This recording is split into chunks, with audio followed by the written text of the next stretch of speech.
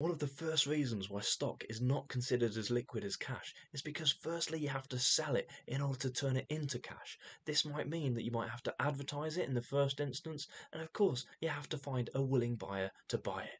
The second reason why stock is not as liquid is because there's a danger of it becoming obsolete. This is particularly problematic in technological industries and fast-moving dynamic markets. Becoming obsolete means that customers have no need or desire for your product anymore, and therefore you cannot turn it into cash. In fact, you might simply have to sell it for scrap. In some markets, there's also significant danger of your stock perishing. This means it goes off and therefore is no longer suitable for sale. This is particularly an issue in the supermarket industry. There's also danger of your stock becoming damaged or even stolen. This happens occasionally, but can be mitigated by putting adequate security measures into place. Another reason why stock is not as liquid as cash is because of the danger of changing trends. If trends change, your stock goes out of fashion, it might become worth just a fraction of what it was worth previously. Therefore, you won't get as much sales revenue when selling it.